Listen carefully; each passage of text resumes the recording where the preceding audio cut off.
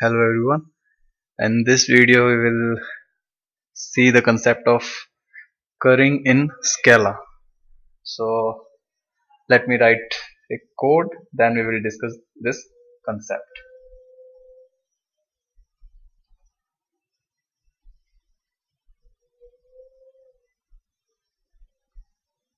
So we have just created a singleton object, and in this object we are defining our main method.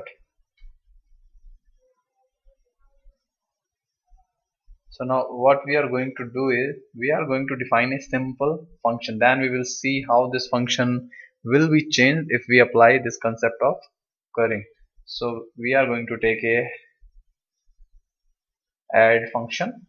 This function is going to take two parameter of integer data type, and the return type will be integer.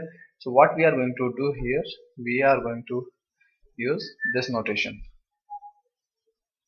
Okay, so this is a very simple function. This function will take two parameters and it will return the addition of these two numbers. And here we are testing our function whether it's working or not.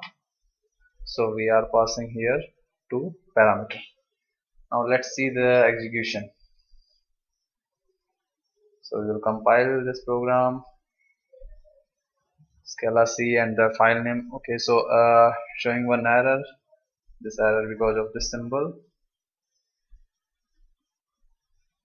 Now compile it again. So it's compiled successfully. Now run it. So it's successfully executed. Now we will see if we apply currying. What is the concept of currying? This concept says that if a function is having multiple parameter, so this concept convert that function uh, into a form which will take only a single parameter. Now the question is that if a function is taking, let's say, two parameter, so our this function is taking two parameter, and if we convert this function into a form in which that function is going to take only single parameter, so what will happen with second parameter?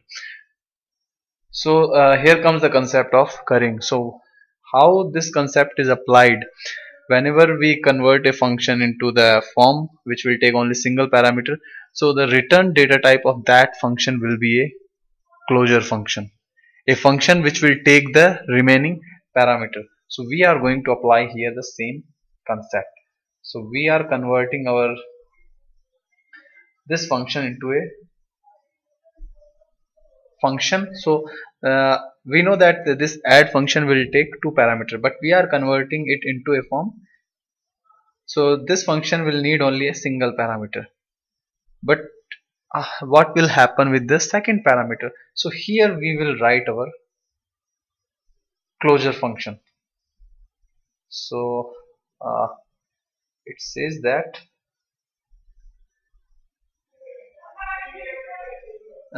so here the return data type of this will be this function.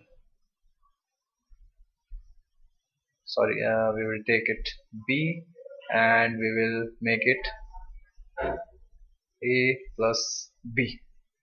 So what actually will happen? Now this calling syntax will not work. In order to call it, we have to use this notation. So now how it's working? We have called a function with single parameter. So it will make a call to this function. Now this function is having a return data type of this one. It means it is returning a function, an anonymous function, and that anonymous function need only a single parameter. So that second parameter will be given to this anonymous function, and finally it will return A plus B. So let's see the compilation and the execution. So it's compiled, and so now we are getting the correct result. So the currying concept is that we are converting a multiple parameter function into a function which will take a single parameter, and the return data type for that function will be a anonymous function which is going to take the remaining parameter. Thank you very much for watching.